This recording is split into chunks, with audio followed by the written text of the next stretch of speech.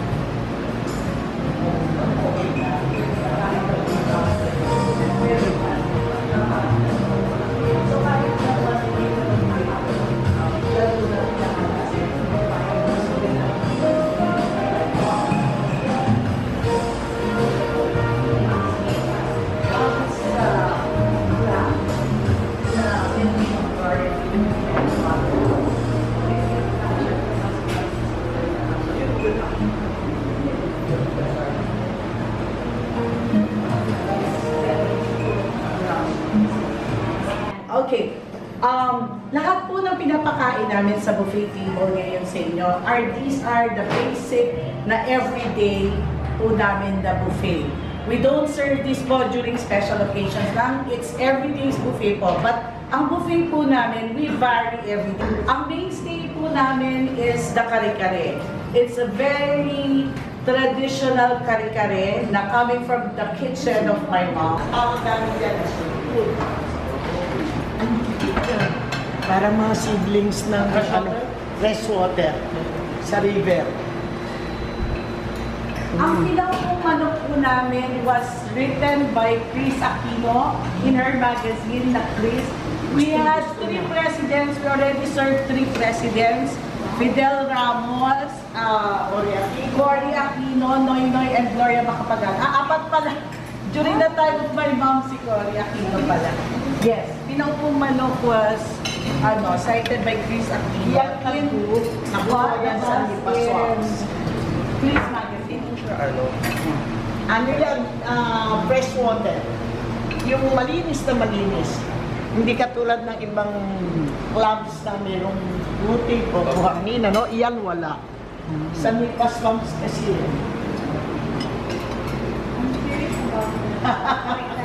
From the mom's kitchen. Opo. At ano po yan? Traditional. Galing din po sa nanay ng mami ko. Wow. From generation to generation. From generation to generation. At saka we cook it differently kasi talagang puro na peanut na kami ang nag-grind. Kami ang nagigiling. Tapos, ang nilalagay namin ng palapot, yung talaga, giniling na bigas. Wow. Oo, kaya Pinaupong manok na pinaupo. Kasi ano siya, exalted siya na nakaupo. Sa asin.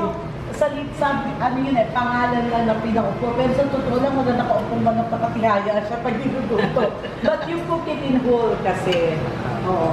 Actually, it's a counterpart of Hainanese chicken of Singapore. Oo. Pero tayo kasi mga Pinoy, alam niyo naman tayo, ang cuisine natin is from different countries talaga.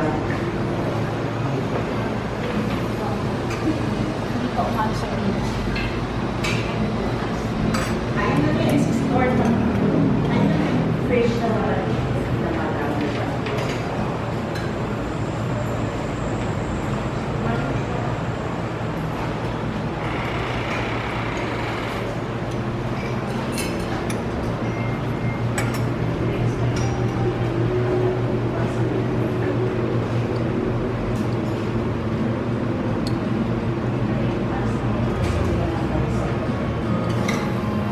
baka gusto nila i-serve. Papaserve natin na lang sila ng pakailan. Papaserve natin.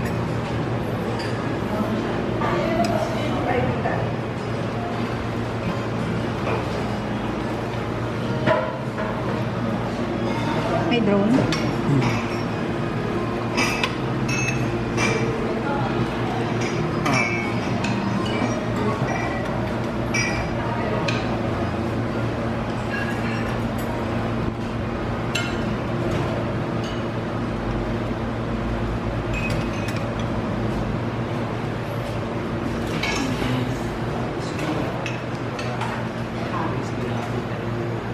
Okay, huwag daw masyado.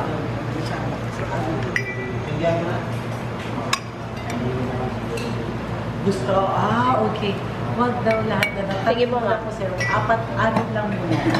Ang gawin ko yun. Yes. So, konti lang daw. Konti lang daw. Sige po nga. Konti lang. Huwag masyado marami kasi. Hanggang hapon pa sila. Okay.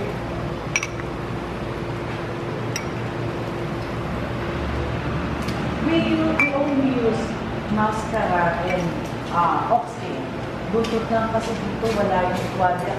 We're basically Cagayan, Ilocano, ginagamit sa papaitan. So hindi ko rin makasingit sa ano. Pero kahit pa paano naman nagugustuhan, it's our best seller also.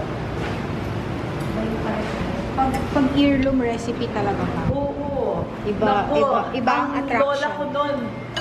Alam mo, mortal and pastel, yes, na dinidikdik. Ngayon naman, hindi ko na kaya magdikdik. May gilingan naman na kami. Nagpapag-ibig na Nag-innovate na kayo. Yeah. But it's still the same essence. Yes, it's still the fresh Italy na Yung effort sa plating. Okay. Ulang spoon. Ginawa namin torta at naging okay naman siya. Nagustuhan naman nila. Ang luto kasi ng Kainang Pilipino is basically, ano siya, yung simplified. We're not fusion. Kasi ang natutunan ko sa mami ko is kung ano yung luto nila. Nakakatuwa ka kasi we're not the only one in the business in the street restaurant.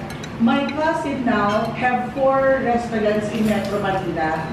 3 in Tagaytay, 2 in Makati, 1 Taguig pala isa kasi Port Donny High, and Ayala. Ang pangalan ng restaurants niya is Ricardo, Hermana. Pero ang nakakatuwa din sa kanya, ang kanyang mga recipes are the recipes of my grandmother, yung nanay nila mami. So, the recipes that we're serving to you right now are the recipes of my grandmother and my mom.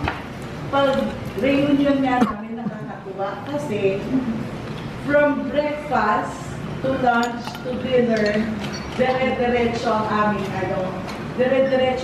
kain. At hindi siya yung work cater, pero ang pinakain namin is meron kami boto, may baboy kami, may lumpiang prito kami, ang kare-kare namin. Hindi kami yung tipong pamilya ng pasta or steak or basic Filipino food pa rin.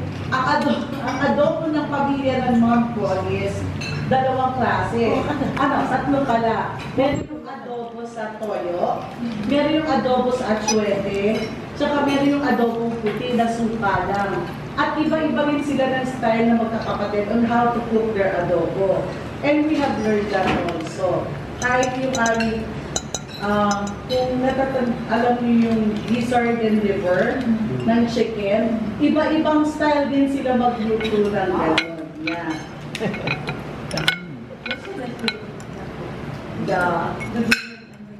Kasi ang mom ko, ginagawa niya, sinugasay na pa yung gizzard ng asin bago siya pakuluan.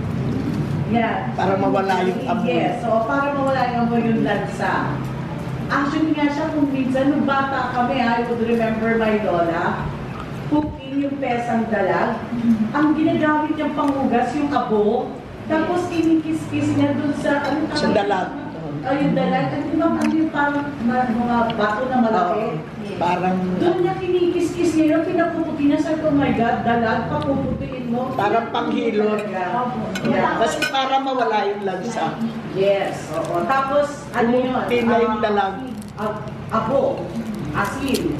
Yun yung ginagamit niya for peso dalag. Tapos ang sauce mo, inisang kamatis, sibuyas, na may tahure. Tahure. Ang sarap. It's a soya, tokwa, na binabad siya sa black Toyo and beans. It's not healthy. It's not. It's different. Tahure. It's tokwa na binabad mo sa toyo. Pero it takes a long time, mga 2 months to 3 months.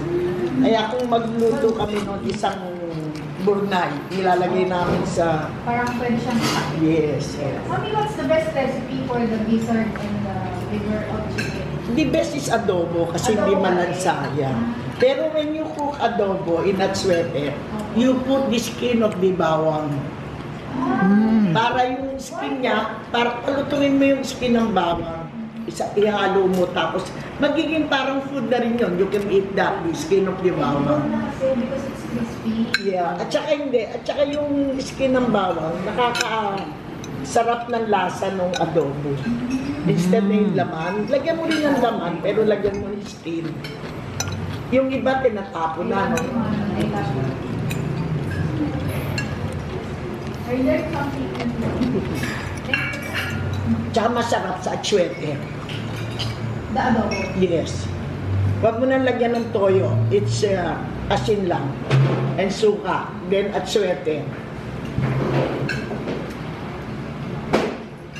Pinapaitan. We can video, ma'am. Okay. Kasi medyo matagal ito ng konti eh.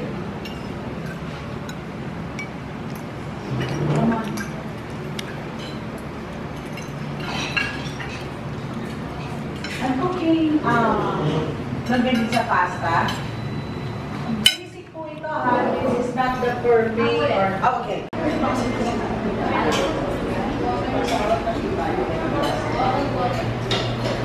Po, mami. You're so pretty po. Bagay ang red. Salamat. Thank you po. Thank you. Ako, init at Tuguegarao. Salamat.